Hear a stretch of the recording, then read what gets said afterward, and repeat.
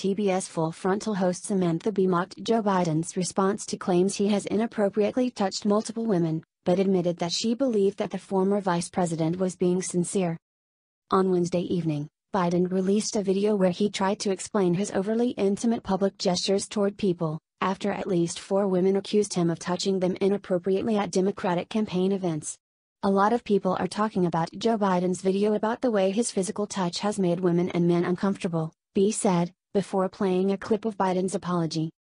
"I, for one, think he's being sincere," she remarked, while making a series of lewd gestures with her hands.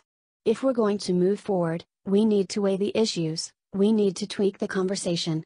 The accusations against Biden come at a crucial moment for the 76-year-old Democrat, who is currently leading some polls as he prepares to announce a bid for the 2020 Democratic nomination. According to some reports, Biden was privately seething at the allegations. By sharing his message on Twitter, Joe Biden is showing us there's more than one way to reach voters, Samantha said.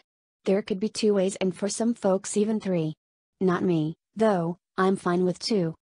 If Democrats can come together, we can pound the opposition, we can nail this election, really get in there," she added, while pounding her hands in a penetrative way.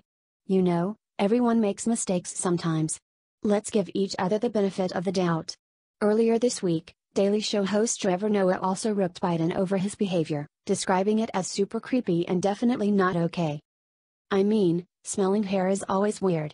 I don't care who it is, even if you're in a relationship, if you smell your girlfriend's hair, she won't say anything but in her head she'll be like, 'Is he a serial killer?'" he said. "Honestly, smelling hair is one of the creepiest things you can do. It's on the list of creepy things, it's right after collecting doll parts and sneezing with your eyes open."